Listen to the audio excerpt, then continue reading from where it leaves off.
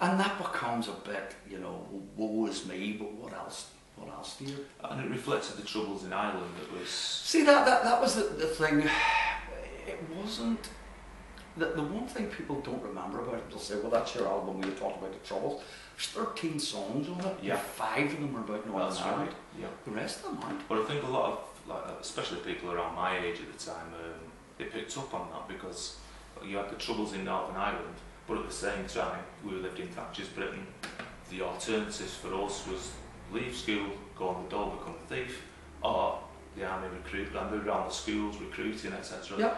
And 18 months later, now you know someone who's been killed in Northern Ireland. Oh yeah. You know, so it was this real over there, and I think a lot of people through the lyrics of the songs and stuff really picked up on that. Yeah. You know? I mean, you also had the other side where people didn't have a clue. I mean, we got banned from playing Bradford because of a song called White Noise. Yeah. The guy said it was racist, and we were That's like, right, yeah. what? Yeah. That's the inability to listen. Yeah, it's like you hear probably the guy approached, okay, here's a song called White Noise, and it mentions black people and blah blah blah. Yeah. And he immediately decides that's what it's about. Right. Yeah.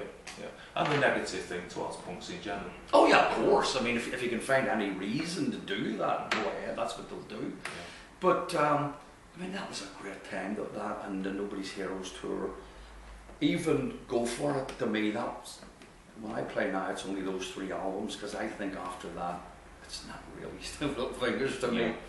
Those first 3 albums were really good. Really, what I think Stiff Little Fingers was. And that was a turning point for lots of people as well. The Northern album. Now then, I can see why it was too. I think what had happened was we decided, let's try something a bit different. And I remember Jake and me sitting and we were saying, look, listening to the songs, and I'm not blaming this on anybody because I was much to blame myself. I mean, I wrote Big City Nights, and it's like, you know, I mean, it's not Stiff Little Fingers in the slightest, but we're saying, look, what's going to happen? And it lost us a lot of fans, really did. But the other problem was, usually if you do that and you stick with it, you can find yourself going like this, and then the new groups, That's right. and then you. But it was at that stage Jake decided to stop the band, so we didn't actually get a chance to do what could have been the other side. There was a swinging musical taste. Oh yeah, New Romantics. And that was just so out of step with what we were doing. Yeah. Yeah. That's when Jake decided for the first time to split up the band, and looking back now, he's probably right, but at the time you don't think that. No. You think, you know, we didn't give this new stuff a good enough chance. But if I look back on it now, I could say that that's not Stiff Little Fingers. It's too different. It's too different. That's what I'm trying to say. And it's not a step forward. It's a total jump. It's a leap. It is. Lyrical wise, and the messages were very strong. And, oh yeah. And you can't keep singing about the same thing time and time. And it had some good songs. But I think what we did was we cared a lot more about what it sounded like and how everything was played. And where the first 3 albums were more like play the way we play on a stage. Yeah. This one wasn't.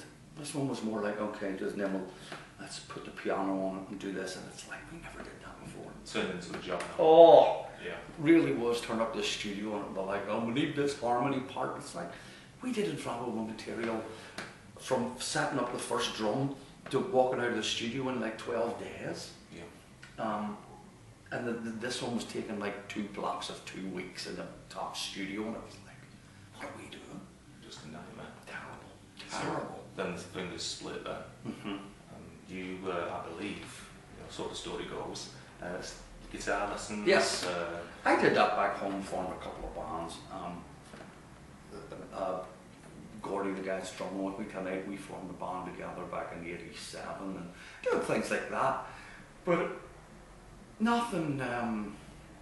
Jake was basically, I didn't know because we weren't speaking, not for any bad reason, we were not to talk about. And I was living in Belfast, he was living in London.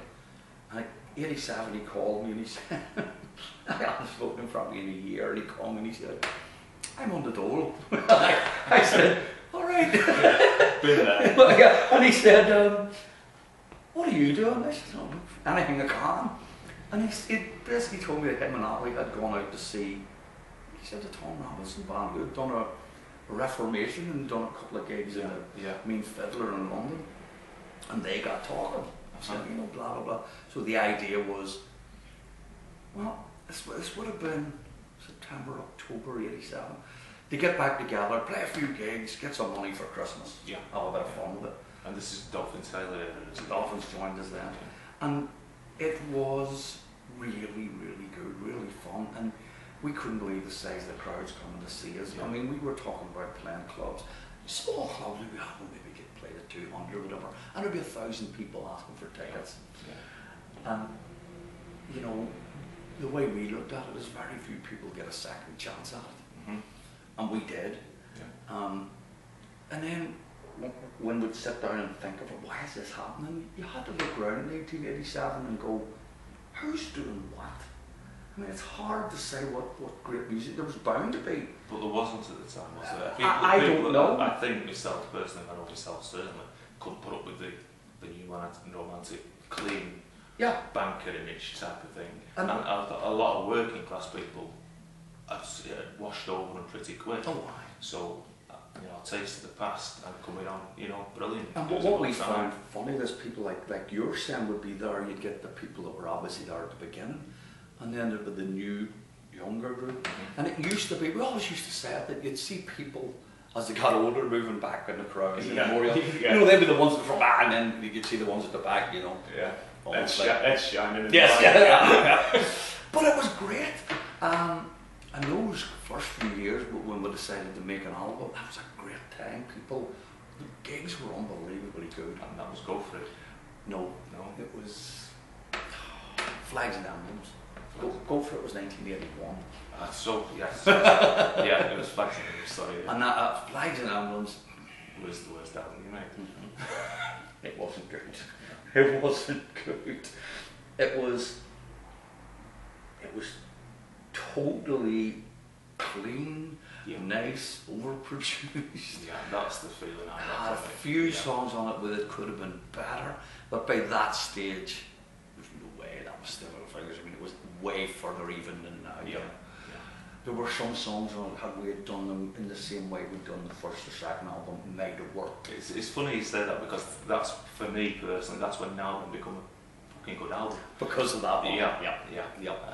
And I would agree with that. I look at that now and go, that's not good. That is not good. And that was more or less to me just to prove that, look, like it or not, and this is where Jake and me will probably even argue now if I was to speak to him, people wanted the old stuff. People weren't interested. And to this day, anybody that goes to see the band that's off Stiff Little Fingers now is going to jump about the alternative Ulster and blah blah blah blah.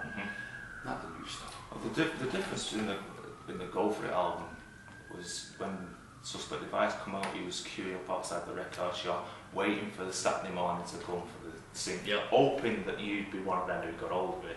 And Go For It was released, and at the time, Boots. You're talking about. Are you talking about Flags and Emblems? Flags and Emblems was released, and at the time, Boots sold records, and it was released into the easy listening section in Boots. You know, and I thought, there's something gone wrong here. Absolutely brilliant. I didn't know that. For sure. That is great.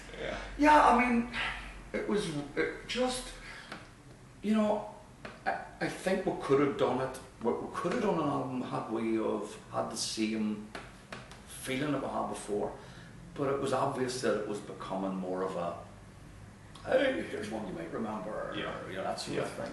Which, you know, Jake, I've said this in papers since, it still is. People go to see Stiff Little Fingers now, not because of a new album they put in. People go because of the first few albums. And even me doing this tour myself now, I just play music from the first 3 albums. I've got an album of my own now too. But I did it, and obviously I'm biased, but I did it the way we did it for album material. Where you bash a thing out and it's not nice and cleaned up and it's just, I miss that. I miss that Stiff Little Fingers when we were doing Flags and Emblems and when we were doing things like triggering drum samples and things. I mean, we used to set the drum kit up and play it, and we didn't even know if the drum kit was in tune with itself. You know, the heads and things. Yeah. Playing, blah, blah, blah. That's great. But now it's like you're hitting it, you're sampling it through a thing, and it's Yeah. like, what is this? Yeah. I mean, and I mean, it never sold. But what made me laugh was I thinking about maybe 5 or 6 years ago, one of the Q magazine or something. I got hold of it, and it said. I know what it was. They'd released the first 3 albums just reissued them on EMI or something. And the guy said, Steve Finger said the first 3 albums are unbelievable. Said this is really punk music. And then I said, unfortunately, they got back together and released a string of dire music. And I thought, says it all. There we go. Does what it says on the tin. You know. So. There's no defence for it. I'm not blaming this on Jake because I was part of it.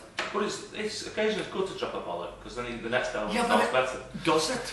You see, the next album's in where I had my story is we had the songs for the album. I think it became Get a Life. It was called. That's right. Yeah. And we rehearsed it. This would have been '94. Rehearsed it, got all the things, and went to a studio. Again, was so unstiff of fingers. It was a live-in studio, you know, with like rooms upstairs. So we went and unlike the earlier albums, we didn't set up in the studio and play the music. We did that for like one day, and all we kept were the drums. And then the next day, Ali would come in by himself, and there was no feel, you know. Yeah. But anyway, it was my day, and or a couple of days, I come in and did my tracks and blah blah blah. Just worked through all the stuff. Great.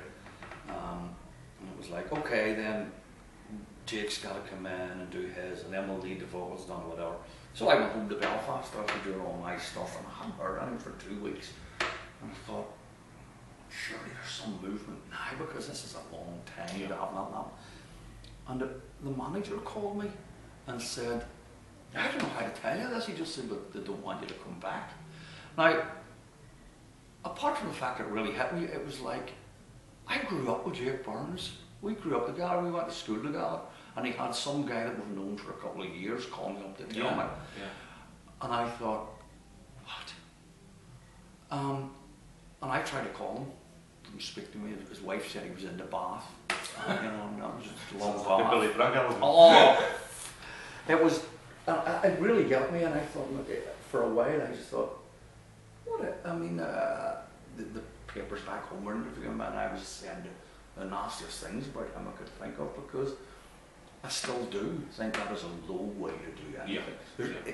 No matter whether you think you're right, no matter whether your reasons are right or whatever, that's not the way to do it with somebody you grew up started It's with. the equivalent of a text, isn't it? It is. It's breaking up with your wife on a text to your girlfriend. Yeah. And then I read this interview in the paper saying, well, you know, the new album, just when the new album's coming out, well, you know, we'd like to thank Henry for being there for blah, blah, blah years, and we're sorry things didn't work out, but we hope whatever he moves on to. Basically, people started asking me, why did you leave? Yeah. People asked me that up to last week. Why did you leave? Yeah. And it's like, I didn't leave anything. Mm-hmm.